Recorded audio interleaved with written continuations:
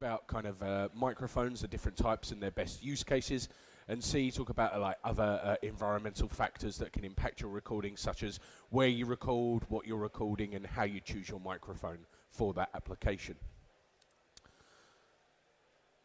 So what are we going to learn today? Well, first and foremost is how to capture professional sounding audio with your camera. We're going to learn what the different types of microphones are, how to pick the best microphone for your application, what camera settings to use, because let's face it, it can be a little bit confusing at times. As I mentioned, learning about the environmental factors that can impact your recording, and how to process and edit and enhance your audio in post once you've made a perfect recording. So first things first. Just let that sink in a second. I don't know if everyone will agree, but it is true when it comes to video, sound is more important than picture. Now, you can't hear me now. It's not as engaging. I look good, I think, but you can't hear me. The sound is more important than the picture. And why is that? Well, let's take a kind of very crass overview. If you go onto a YouTube video where, you know, it's kind of 360p quality, but, you know, it sounds really good. You can get the general idea of what's going on in the video, but it sounds really good. You may still engage and watch that. You know, a lot of the videos from, you know, the early 2000s that are up online, really bad video quality, but we still watch them because they sound good. So it's easy to describe what good sound sounds like. I think you'd all be comfortable in saying everything that you're watching on Netflix or BBC or Sky or whatever has got good sound. You know, you don't get anything into that caliber of a network with bad sound. But it's difficult to describe what bad sound sounds like. We're all very used to very polished, high-quality broadcast recordings. But what does bad sound like? Well, too quiet. You know, how annoying is it when you're on, again, YouTube and you're skipping between videos and the levels are jumping all around the world, and, you know, something that's too quiet, something that's too loud, too distorted, it can be quite annoying. Another factor is windy, so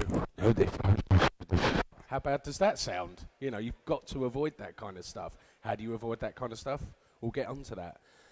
Thin and lacking in detail is something that I can't really show you here, but there's a good example of that is something that sounds like it's really distant. You know, you might have not got close enough to the subject that you're trying to record. That could result in something that sounds, A, too quiet, and B, it's lacking detail. You can't make out the plosives, which is the p, s, t, k that's in someone's voice. If you can't make out those plosives, then you can't necessarily make out what someone's talking about. Boomy and roomy, this is something that we'll cover when we're talking about where you record matters. So something that's boomy, it could be that the room is resonating in a certain way and it's imparting some sort of like resonant audio characteristics onto your recording. And roomy, I mean, you can definitely hear the sound of a room in a bad recording. You know, if you're on a Teams call and someone's using their laptop mic, you can hear the room for sure. And the difference when they go onto something like a headset and they've got a microphone like this is totally night and day. So boomy and roomy, a very important factor as well. So let's go through these. Let's fix these issues. Most of what I'm going to talk about here is going to be referring to cameras, but everything here that I'm talking about can be inferred on any audio job that you might be doing, whether that's kind of voiceover, Foley work, you know, working with an iOS device or a smartphone, something like that. But just because I'm at a camera show, I'm going to give you the rundown of why most cameras don't sound great. So first things first is very small, non-directional microphones. So, sorry Canon, but on this example here, where do you think the microphone is on that camera, if you had to guess? It's those tiny 3 dots where the microphone is in that camera. It's the size of a pea, the thing in that. And the reason that matters is because the smaller the mic and the flatter the mic, the less range it has and the less detail it will be able to capture.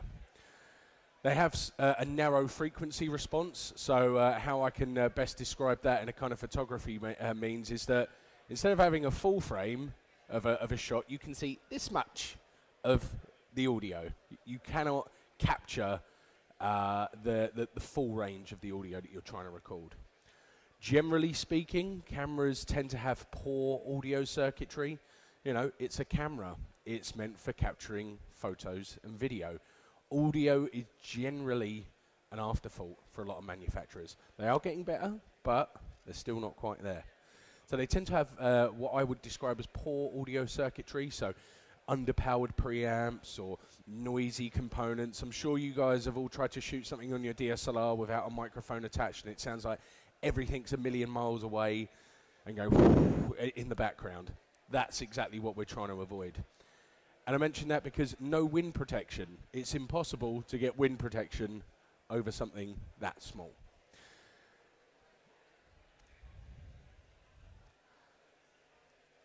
So if you're already bored, I'm going to give you a very, very crass, very generalized oversimplification of how to get good audio.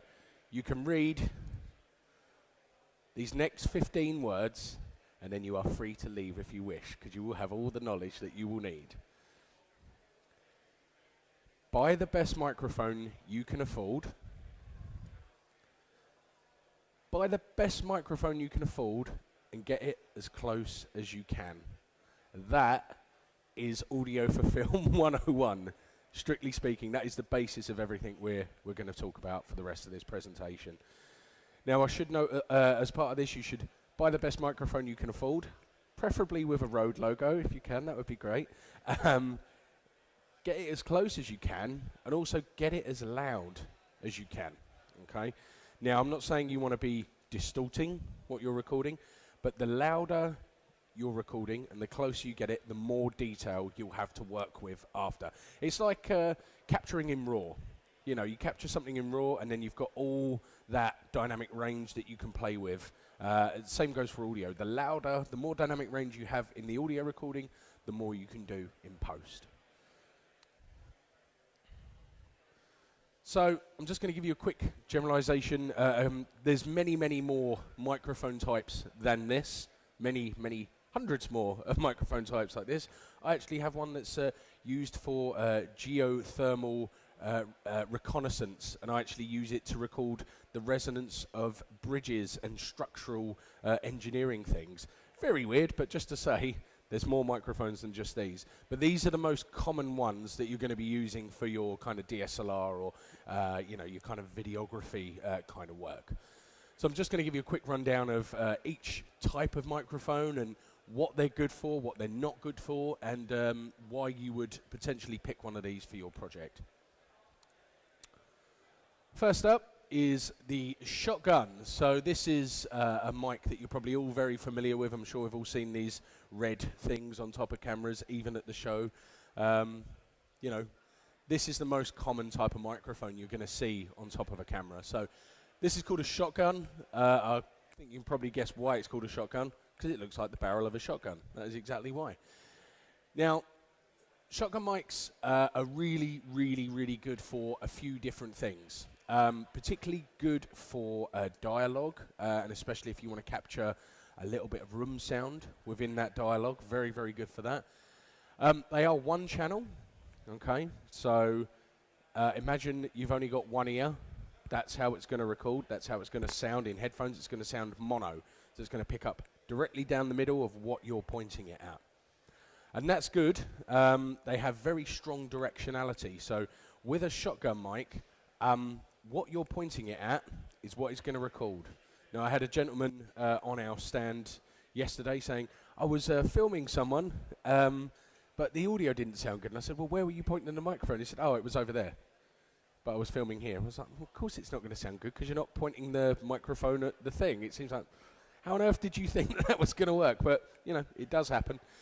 So shotgun mics have very strong directionality, and the length of the microphone defines the range. And that's an important thing to note. So the longer the mic, the further I can pick up, you know, one of you in the crowd with my camera if I wanted to. And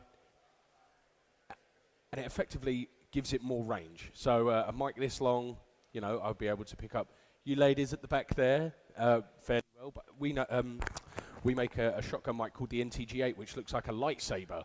And that's actually used for kind of bird watching applications and that kind of thing. If you want to pick up a barn owl in the corner of a room half a mile away, that kind of thing, they do exist.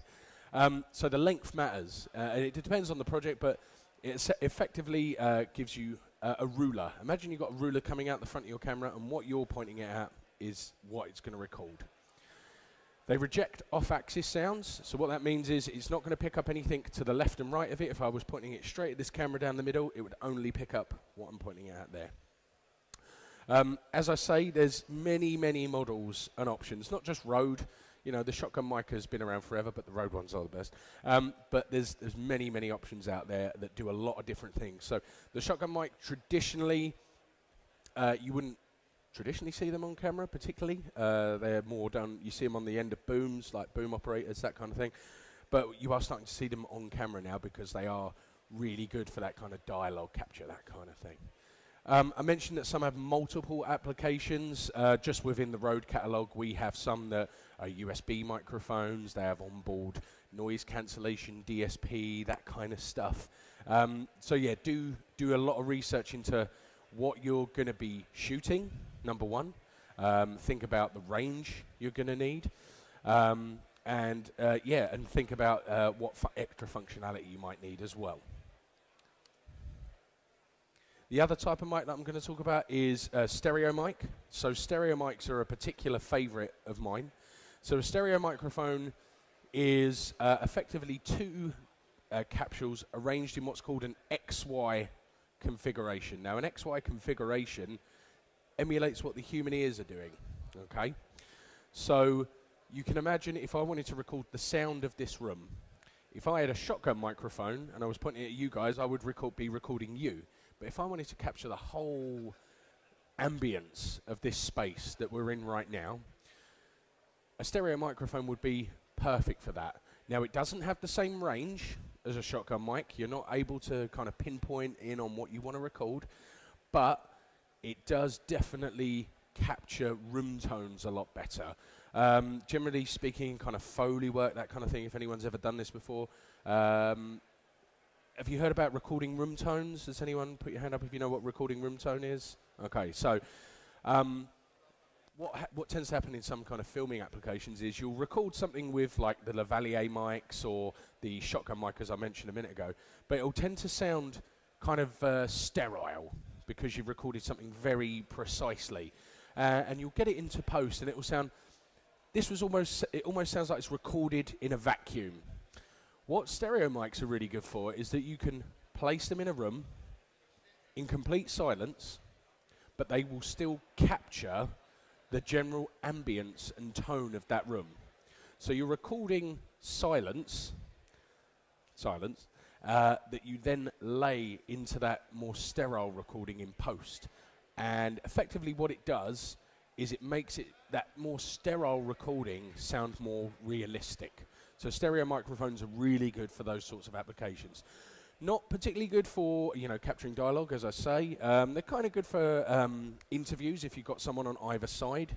There's a guy that we work with that does podcasts with a stereo mic, and he actually pans himself left and the guest right on his YouTube channel. So when you're listening to it in headphones and you're watching it, it sounds like they're in the room because they're talking from either side of the room. It's really quite clever. You can do a lot of clever stuff with stereo mics. They're really good for special effects as well. If you're doing sort of like any kind of sound design stuff, potentially, you know, video game things or movie soundscapes or that kind of thing, really good for special effects as well. And then the last one I'm going to talk about here is lavaliers. I've got the wireless goes in as part of this. So the wireless goes, I'm sure you're all familiar with these. These are little wireless microphones that we do that also have a built-in lavalier. So I've put them in the lavalier category. Lavalier microphones are absolutely the golden ticket for getting good audio, because you can't get any closer than there on someone. They are easily concealed. They have a short pickup distance, so they're not going to pick up all of the room sound and all of that kind of stuff. It rejects a lot of off-axis sound, so if you are recording someone with a lavalier and they're in a room and there's sounds coming from the left and right, it won't get into the capsule. They tend to be non-obtrusive. This is not a lavalier, but it's sort of obtrusive. It's stuck on my head, but you know the ones I'm talking about, the one that will clip to your shirt, that kind of thing. And you can get them, generally speaking, you can get them pretty loud as well, lavaliers. But the reason things like shotgun mics exist is if you're filming, let's say you're doing the next Avengers film, because you're all those high-quality Hollywood directors that I see here, you can't have a lavalier microphone on Iron Man. That's not going to look the part. So that's why things like shotgun microphones exist. But for dialogue, presentations, vlogs, even for voiceover, these are the sort of golden ticket for getting great sounding audio. So, a little bit on cameras in particular, and getting the settings right. Now, this is an oversimplification, a bit of a generalization, because all cameras are very, very different in how they handle their audio. And getting the settings right is absolutely crucial to capturing good audio for your video projects. So one thing you should do when using the external microphone, the RØDE microphones feature something called a mic boost. Other options are available. But what a mic boost will do is it will boost the output of the microphone itself without having to rely on the circuitry of your camera. So as I mentioned earlier, generally speaking, the audio circuitry of your camera is not going to be powerful enough to give you the amount of gain that you want, the level that you want to get your microphone loud. So use the mic boost functionality in the microphones. That is using the preamp inside of the microphone. It's going to get that mic really, really loud to a good standard of loud. And also it means you're not having to rely on your camera's settings. Strictly speaking, you want to try and keep the recording level or the gain level in your camera as low as possible. A lot of cameras, if you have it on 0, it mutes the input completely. So generally speaking, 1 with a mic boost applied on the microphone itself is going to be enough. Now there is an antithesis to this.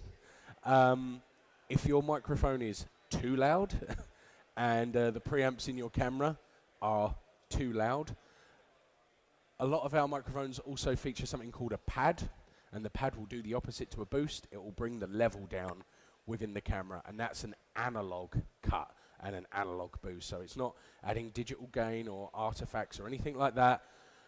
So you've got boosting and you've got the opposite of boosting. Those are two very, very useful things that you need to understand, because too loud, it's going to get distorted. Too quiet, it's going to be thin and lacking detail, as I spoke about earlier. Now, HP filter, I should probably apply a bit of explanation to that. That stands for high pass filter. These are very useful tools in a lot of different applications. So if I was interviewing someone, let's say, you know, in a conference room or something where there's a noisy aircon in the background that's, you know, not particularly loud, but it's still noticeable in the recording, or when we're doing our tests, a high pass filter will remove that low frequency energy from the audio. So it effectively takes out the offensive frequencies and cleans up your input audio. Very, very handy feature.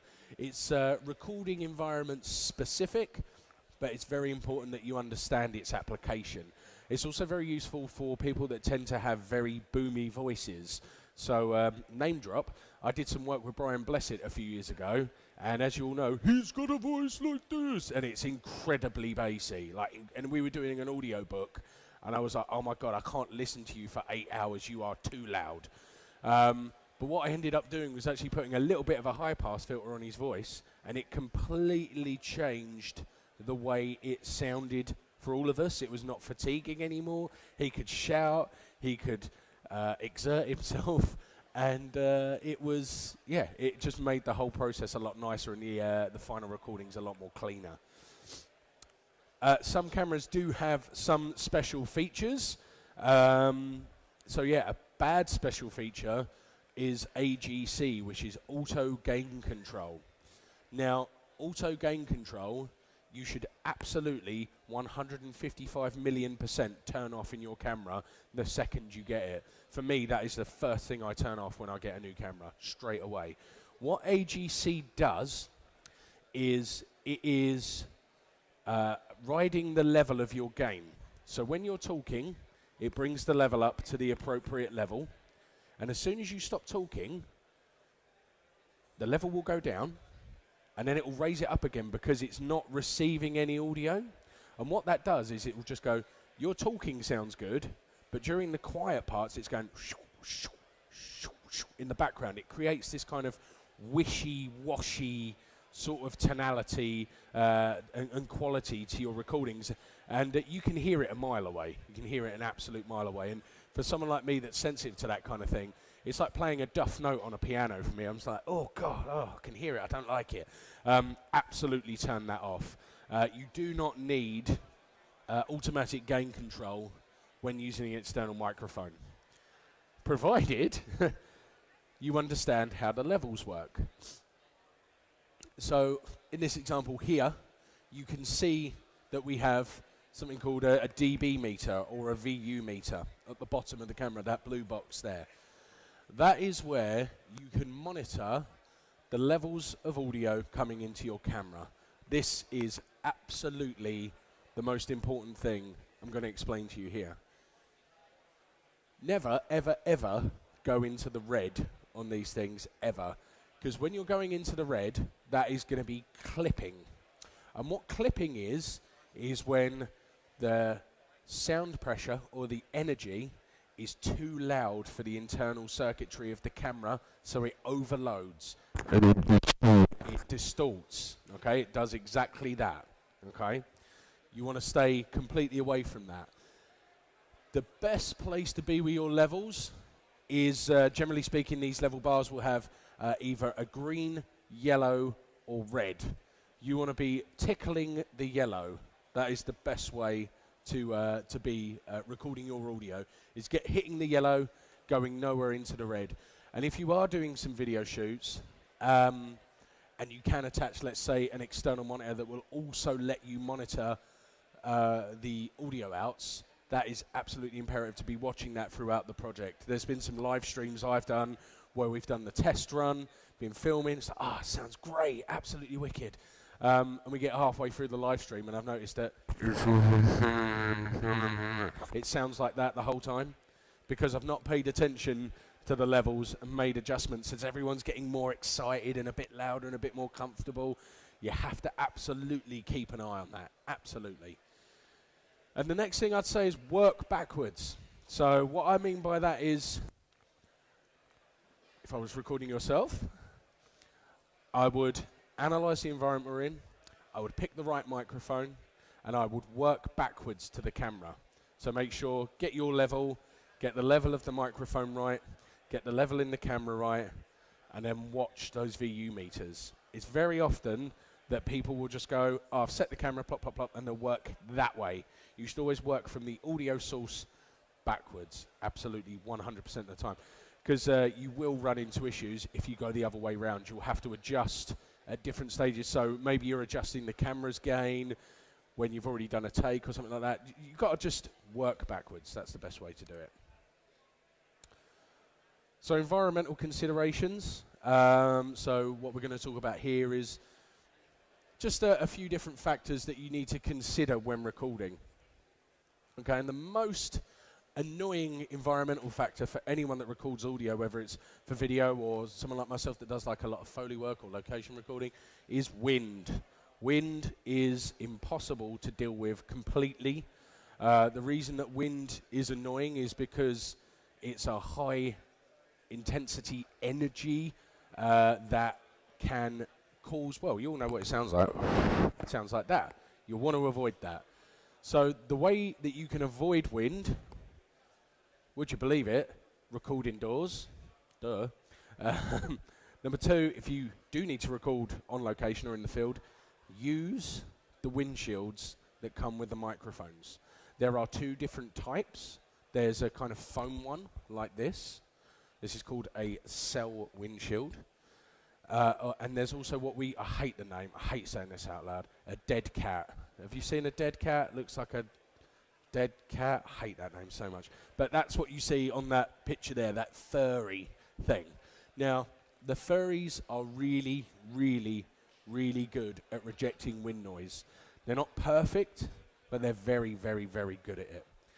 What they do is effectively dissipate the energy before it hits the capsule of the microphone, okay?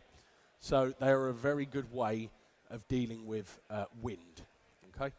The cell foam shields that I'm talking about, these ones like this one on here, the little one there, or that's in that picture at the bottom there, they're really good for indoors, okay? So always keep those on. They're very inert. They don't tend to do anything to your audio. But what the furry windshields or the dead cats will do, you know, full disclosure, they will cut away some of your high frequency content in your recordings. So you may lose a little bit of detail as a result, but a lot of RØDE microphones do have a high frequency boost.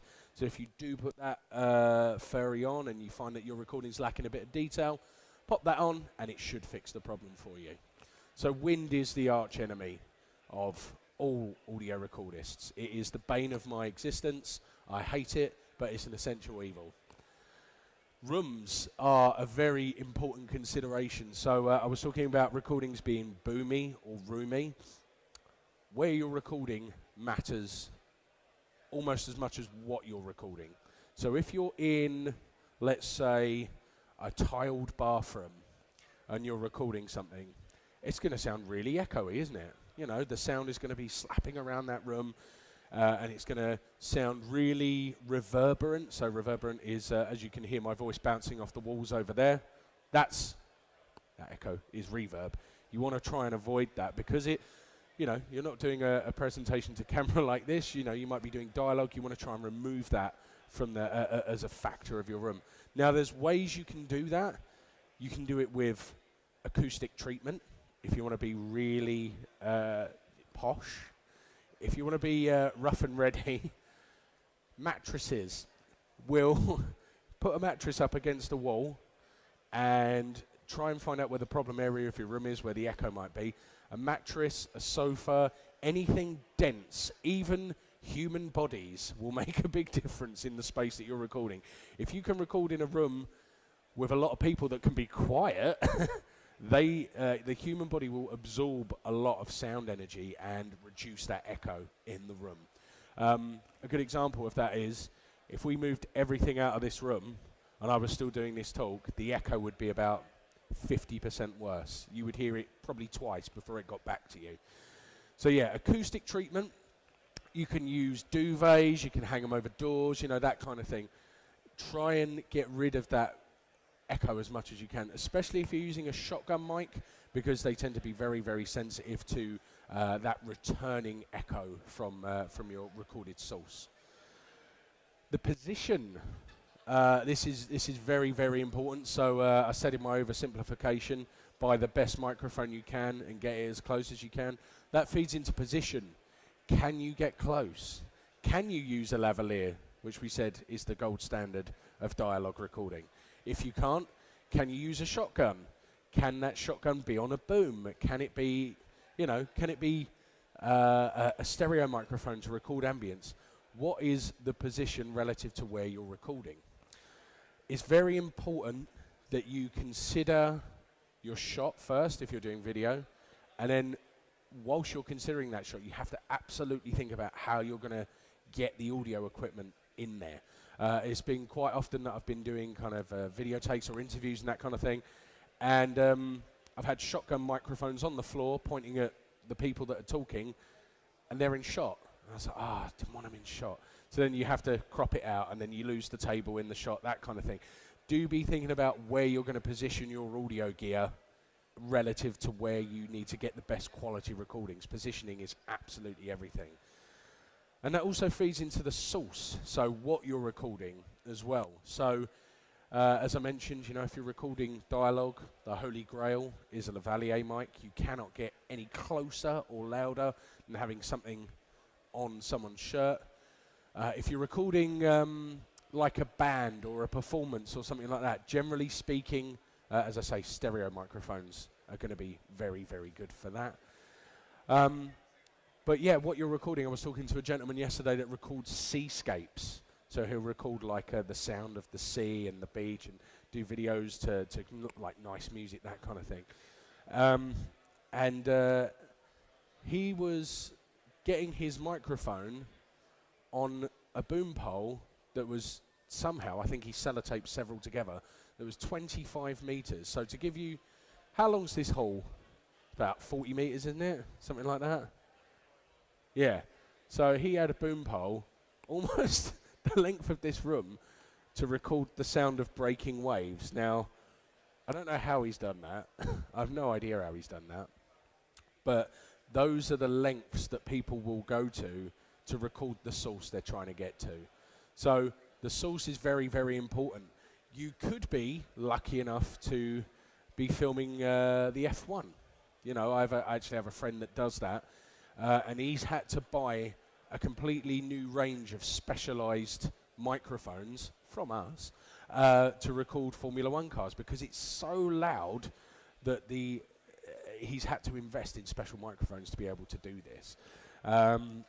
So yeah, he's had to do that because what he's recording is incredibly loud. What you're recording really, really matters. So that definitely leans into the equipment choice. You know, it's absolutely everything. So handling noise, this is an important one. I was talking about lavaliers being the kind of gold standard for recording voiceover, for recording dialogue. They can ruffle on shirts. I'm sure you've all seen people stomp off set on BBC News or something like that, and they get that as they take it off. A particularly annoying thing for wedding videographers is the bride's dress flapping over the lavalier mic, and it sounds like this, and it's really distant, and it doesn't sound very good. That's a thing you want to try and avoid. So handling noise is also this. It's called microphonic handling noise. So, you know, when you have a microphone in your hand and you hit it into your other hand, you'll hear it. Handling noise is an absolute no-no. So you want to try and avoid that as much as you can. So lavaliers are good, they're great, they're fantastic, but they can suffer from that kind of shirt rustling or that kind of, you know, that kind of, people that want to be moving, they're not great for that kind of thing. So do be thinking about handling noise. That feeds into the position, as I was talking about as well. Can you get close? Do you have to think about that? But my favorite little kind of life hack that I'm going to bestow upon you is if you can, you know, if you're doing voiceover for something or, you know, something that doesn't require you to be on camera, record in your car. Because a car is effectively a portable recording studio booth on wheels. They sound absolutely fantastic. I've done a ton of voiceover work in the past where I've recorded in the car, and it sounds bloody fantastic. It sounds better than what I've been able to do in proper recording studios because they're incredibly well insulated. They're actually isolated from the floor as well. You know, you're not going to get sort of any kind of resonance or anything like that. You know, granted, it's quite difficult to get all your gear in the car, but yeah, that is what I would suggest. If you can record in your car, record in your car. Also, something else that feeds into that, if you are wanting to record a voiceover, but you don't need to kind of capture film at the same time, you can actually use your camera as an audio recorder, believe it or not. Really simple thing to do. Put your lens cap on, plug in a microphone, and just record your voiceover into the camera and just use it as an audio recorder. And then you can just drop that into post and then just cut out the video part, and then you've got a really good bit of voiceover there. Something I do all the time because I don't want to be carrying around a portable recorder all the time.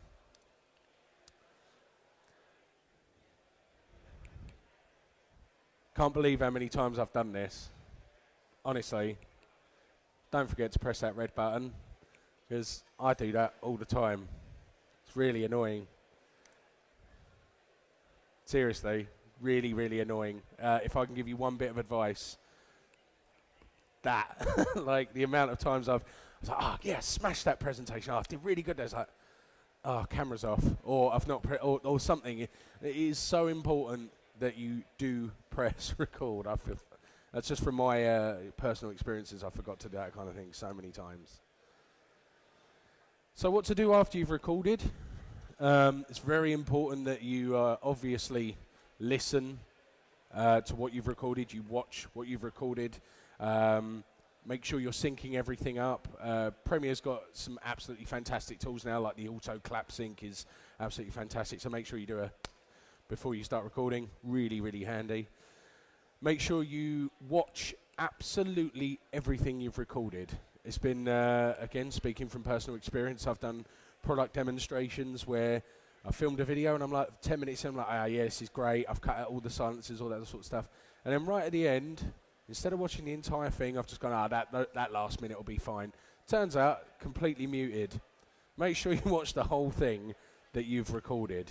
And if you do get it wrong, make sure you reshoot. Very, very important that you absolutely watch the whole thing that you've done. I'm going to talk very quickly about editing. So editing can be done with a myriad of different applications. I personally use an audio editing suite called Ableton Live.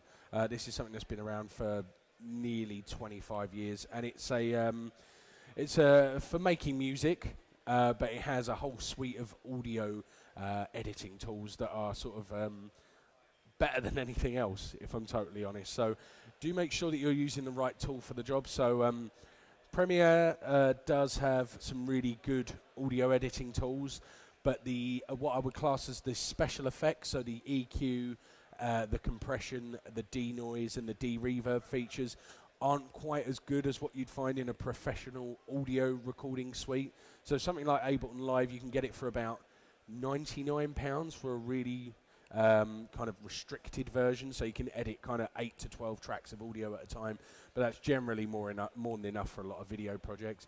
The reason I mention Ableton Live again is because the quality of the special effects is a lot higher than what you'll find in something like Premiere.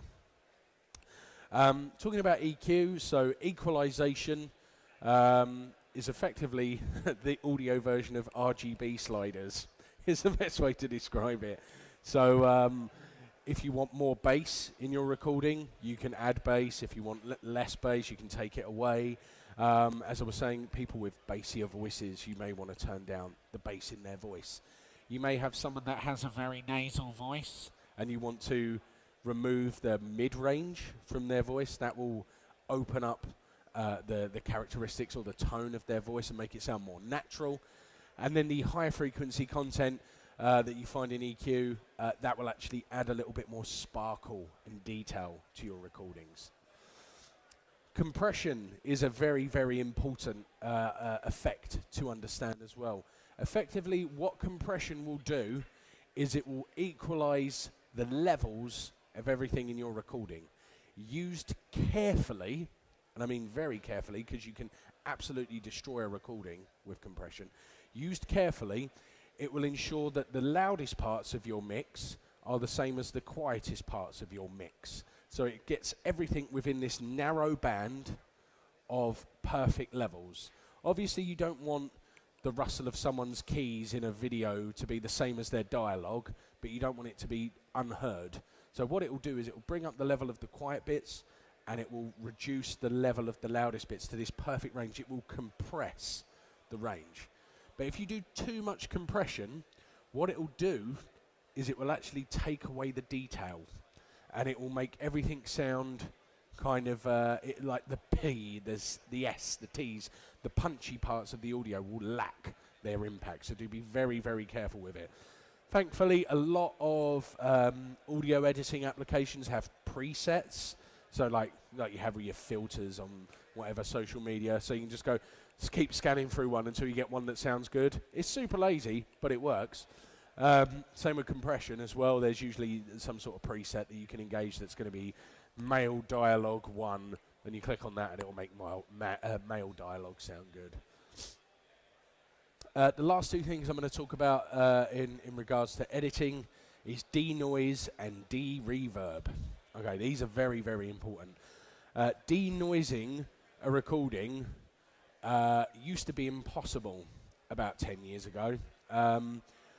we're now at a point where you can sort of wing it with audio, and it will probably sound all right. There's enough kind of special effects and After Effects that you can make it sound passable without putting too much skill into it.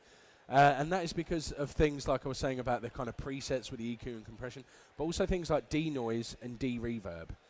So even if you've done all of your due diligence, you've gone through absolutely everything in your signal chain, your audio signal chain to the nth degree, you're still going to get some noise in that recording. Okay, now that could be because of the room, their camera, their cables. It could be because of a Wi-Fi hub 50 meters in the other side of the building. It can happen. Thankfully, there's a company called Ozone that make an absolutely fantastic suite of audio editing tools. And they have one in particular that is this denoising suite. And what it does is you can run your audio through it and you can isolate the noise in your recording and it will remove it like magic, like absolute magic. If I would have said this to my fellow audio engineers 10, 15 years ago, they would have said, nah, it's not possible, not possible. You would have had to reshoot, find the issue on the line, turn off that Wi-Fi hub 50 meters away. You would have had to go to the nth degree to fix that, but no, there is some very intelligent software that now exists for doing that. It's made by a company called Ozone. The suite's called Isotope. I highly recommend it. It's £79. It will change your life. They also have something in the same suite called de-reverb. So if you have put up your mattresses, your blankets, your sofas, you filled the room with people to get rid of that reverb, and you've still got that room tone, or you've still got that echo and that reverb, there is actually an algorithm that will remove that as well. You can tune it to the frequency.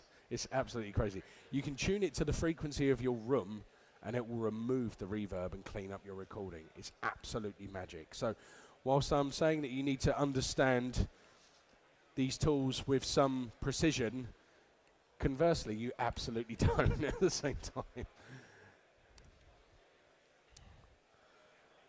So just a very, very quick recap of today's points. Pick the right mic.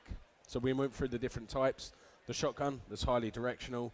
The stereo mic that will pick up the ambience of the room. And the lavalier mic that will get nice and close.